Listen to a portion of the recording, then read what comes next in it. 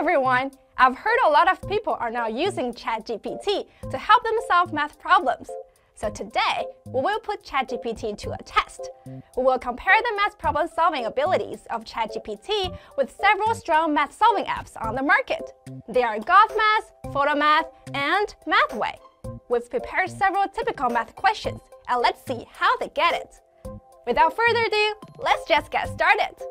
Today, we have 10 math questions, which are basically the most common questions we have in school.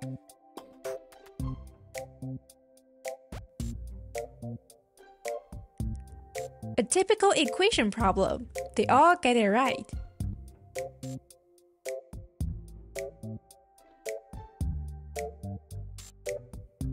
A slightly challenging arithmetic problem. Only Photomath get it wrong.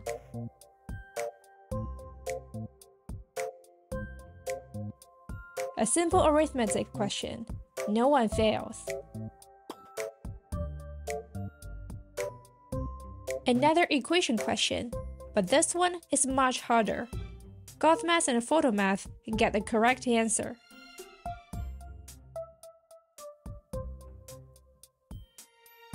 An integral problem. They all get it right, except Photomath. Again.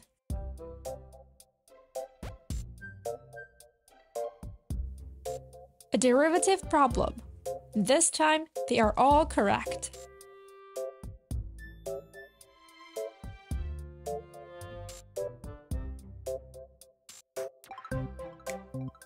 An arithmetic question. Photomath fails the third time.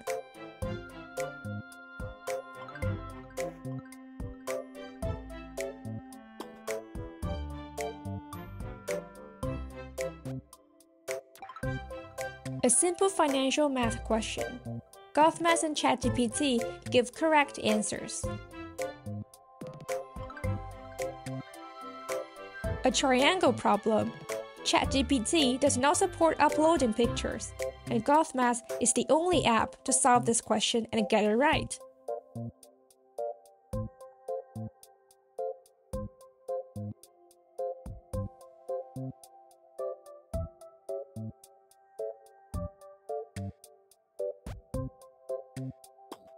A typical statistics problem. It looks like it is within ChatGPT's area of expertise. Well, it seems today's test has come to an end. Well, in today's test result, Gauthmath's ability to solve math problems using AI is really remarkable. So I think I can give Gauthmath a 9 out of 10.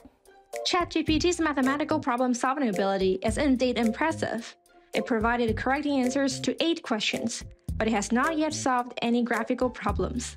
For Photomath and Mathway, their performance is good in some math problems. But when it comes to graphical and word problems, they are unable to provide fast and accurate answers. In today's test, Photomath provided 4 correct answers, while Mathway provided 6. Well, that's the result for today's video. If you like it, don't forget to subscribe and thumbs up. If you have any questions or any thoughts, don't forget to comment below.